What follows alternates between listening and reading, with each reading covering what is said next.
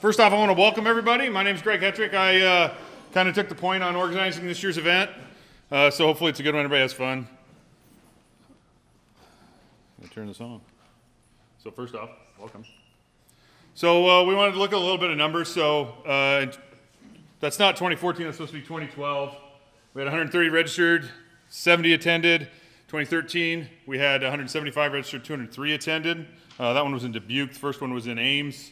2015 was at DMAC here in town. We had about 150 attended. And so far this year, we had 177 registered at the time we took down registration on Thursday, just so we could get numbers for catering and whatnot. So hopefully we get a pretty good crowd. It looks like there's quite a few in here.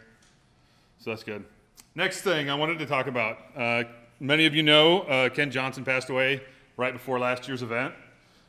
He was the lifeblood of BSides Iowa. He started it in 2012, and he kept it going even after he moved to Chicago, and he kept in touch with folks in town. And so we really thank his contributions to the Infosec community in Iowa and to BSides Iowa itself. We're also really, really blessed to have Ken's wife, Jessica, and his daughter, Savannah. They were running the registration booth, and they're here today to help out because they really, really like to get involved with the things that Ken was doing here in Iowa. Second thing was David Jones. So David Jones, many know him as Rance.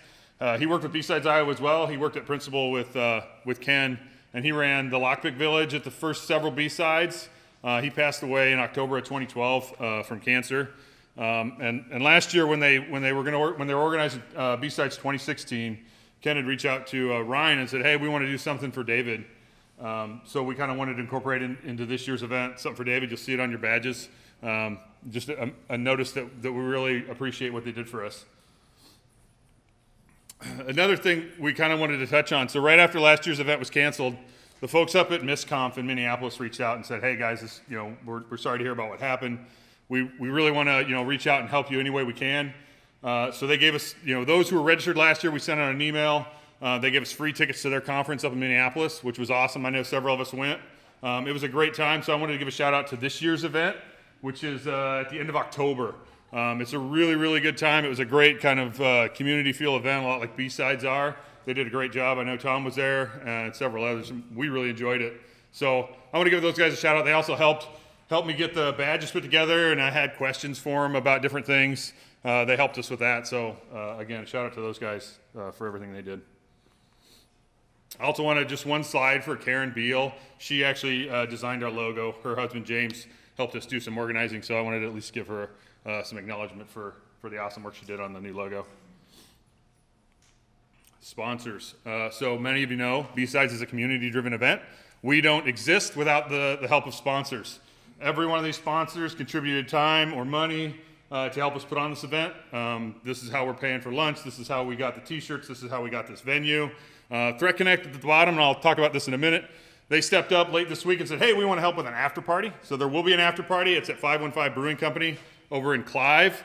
They're just going to give us a pot of money. The only caveat is there's no food there, but it's going to be later in the day, so grab food. They said bring it in, and it'll be fine. The folks who own that brewery, we found out, are actually Infosec guys, so it was great to kind of help the community out locally as well. So anyway, there's several of them that have booths. LRS has a booth. Cybereason has a booth. Titus, they're not here yet, but they were going to have a booth, so stop by, say hi, check them out, see what they got, and thank them for their support. And No Starch actually sent us a pile of books. Everybody should have got a raffle ticket when they checked in. We'll raffle off, but they gave us books, free ebook vouchers.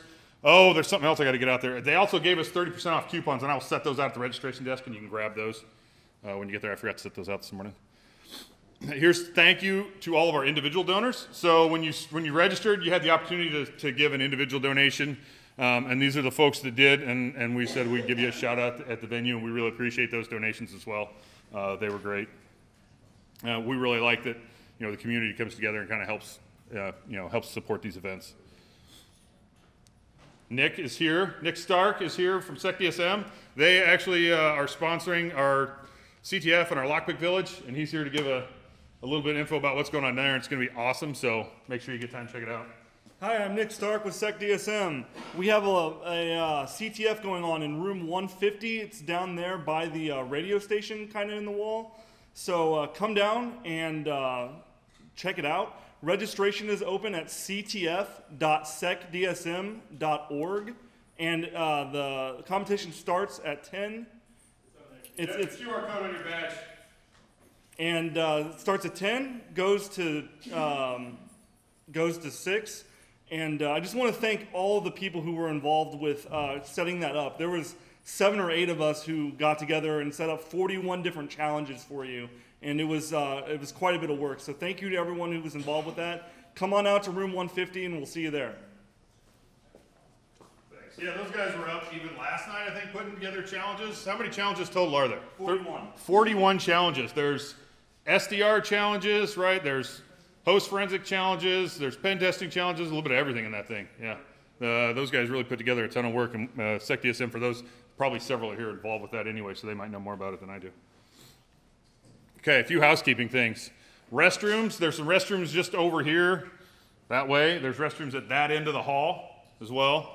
The lounge, this lounge space over here is not used for anything, and they said we are free to use it. So if you guys want to hang out there, chat, whatever, you can use that room or any other space around here. Lunch, so everybody should have got a lunch ticket. That's upstairs, just up these stairs or up the elevator over here. That'll get you, I think it's like a buffet style lunch that they'll have up there. Again, paid for by our sponsorship dollar, so we appreciate those. We'll break for lunch from noon to 1. So, and we have, so that the lunchroom is split into 2. There's a small one to the left, and there's a great big room to the right. The great big room to the right is all ours. T-shirts. So we closed registration for a day to get T-shirt sizes. So we have sizes for everybody who registered before April 1st. We ordered 100, there were 120 people that registered at that point. I ordered 200 T-shirts, so we have plenty of shirts. So I think I wanted to make sure everybody who registered at a time got a shirt that they registered for, but I think we're gonna have plenty. So here at about 11 o'clock, if you didn't get a shirt, if you registered after that deadline, didn't get a shirt, go out there and get one. Recordings. So Evan Davison came in from Atlanta. We thank him, and he is doing all our recordings for us. We'll have recordings of both tracks, and we'll get those up on YouTube whenever he gets time. We're not going to rush him. Tomorrow? Good Lord. Tomorrow or Monday. Wow. We'll have them up there, so if you guys didn't get enough, you can watch everything again. It's awesome. Or if you missed one of the 2 talks. No starch vouchers. I mentioned those. I'll set the 30% off coupons out on the table, so grab one when you happen to walk by the registration table at some point, and then we'll auction off raffle off the rest at the end of the event. The Wi-Fi network, I had it up on here earlier, but that's the Wi-Fi network and password for this facility, so you can use that. That's that. That's it. I left myself 20 minutes. Wow, that wasn't enough time. So we'll take a few minutes. We'll get our first presenter up and going, and we'll start her at 10 o'clock. So take a break, and we'll get started.